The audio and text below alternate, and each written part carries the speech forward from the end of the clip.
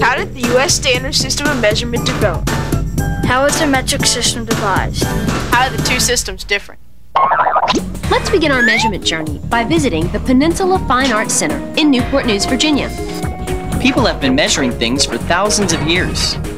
Hey, that's one thing we measure. Time. What are some of the other things we measure? Temperature. How hot is it?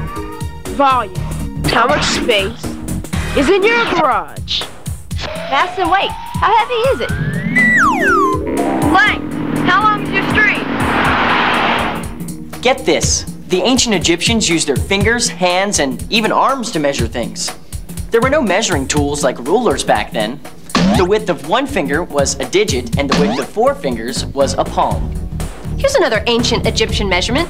Open your hand and spread out your fingers just like this. The distance from the tip of your thumb to the end of your little pinky was called a span. The ancient Egyptians also created a measurement called the cubit. If you bend your arm, the distance from the elbow to the tip of your middle finger was a cubit. In the ancient world, the cubit was the most popular way to measure length.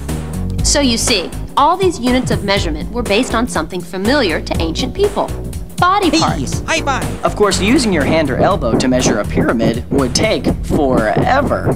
Not only that, it's not an accurate or exact measurement. Here's why.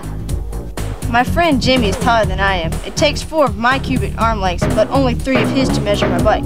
How can we get the same measurement if our arms are different lengths? Good point. In ancient Egypt, it was up to the pharaoh to decide how to make measurements standard or the same for all situations. So the standard cubit length was set by the length of the pharaoh's arm. But even then, it could be pretty tough measuring a pyramid with a pharaoh under your arm.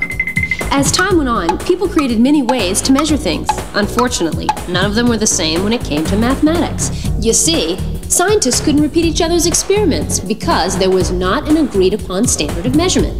Today, our world operates according to 2 different systems of measurement. Here's some expert help. In the U.S. standard system, the inch, foot, yard, and mile developed from traditional practices of measurement dating back to ancient times. One disadvantage of the U.S. standard system is the different size units often have no simple relationship to each other.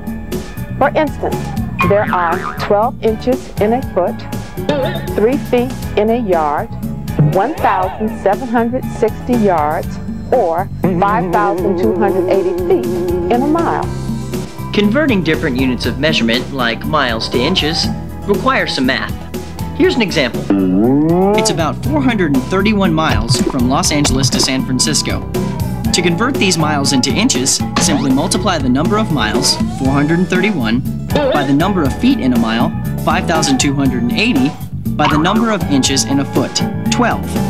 431 miles converts to 27,308,169 inches. Whew. Using the decimal system is a much easier way to measure and change units. Because earlier systems of measuring units were so confusing, the decimal system was devised. This system is based on tens and multiples of tens.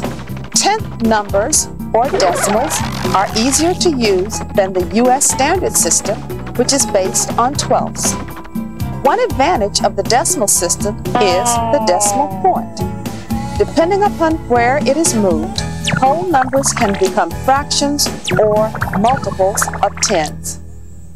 Thanks, Dr. Morgan. We now know why there is a metric system of measurement. Yep, and the metric system is based on the meter. The original meter was not the length of someone's finger or arm. Instead, it represented 1/10,000,000th of the distance from the North Pole to the equator. Hey, the meter is the most widely used measurement system for scientific work. Using the metric system, we can easily convert units with some mental math. For example, we know Los Angeles is approximately 600 kilometers from San Francisco. Now, if we want to know that same distance in meters, for example, all we have to do is multiply by 1,000. Why? Because there's 1,000 meters in 1 kilometer. So you multiply 600 times 1,000 and you get 600,000 meters. 600 kilometers is the same as 600,000 meters. The Egyptians would have appreciated the meter stick. It's better than a pharaoh's arm.